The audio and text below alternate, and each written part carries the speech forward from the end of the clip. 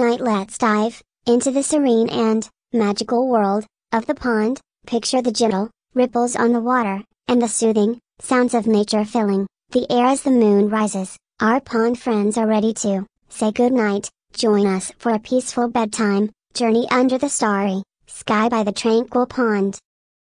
Daisy the duck, so bright and cheery, waddles around the pond, never weary, quacking a tune as she swims along in her cozy pond, where she belongs.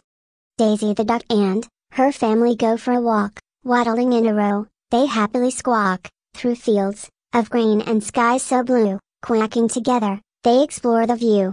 Fin the fish with scales that shimmered like liquid silver, and movements swift as a shooting star. You darted through the water, casting a mesmerizing sparkle upon the pond. Among the ancient rocks and whispering plants of the underwater realm, you played a game of hide and seek, showcasing your graceful agility with each twist and turn. Finally, finding the serene nook nestled among the swaying underwater plants, you drift into a peaceful slumber, cradled by the gentle embrace of the enchanted waters. Good night, dear Finn, guardian of the mystical depths.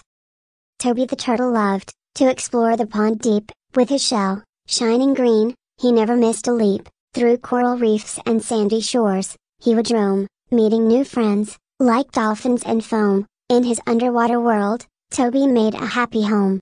Darly the dragonfly, with wings of glistening blue, danced above the pond where lilies grew. She zipped and zoomed, a blur of delight, chasing sunlight from morning till night. In the magical meadow, Darly took flight.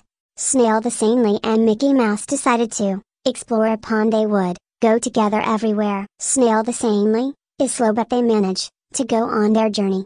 Crab the crabby lived by the pond shore, with claws so strong, and a shell to explore. Grumpy at first, but with friends so true, soon smiling and dancing. The blue pond crab found joy anew. Snake the Sankey slithered through the grass, with scales so shiny, like gleaming glass. In the garden, where flowers bloom bright, he'd hiss a greeting to friends day and night. Frog the froggy in the pond so green, croaking happily, a sight to be seen, jumping from lily pad to lily pad with glee, splashing and playing, wild and free, in his watery home, a joyful spree.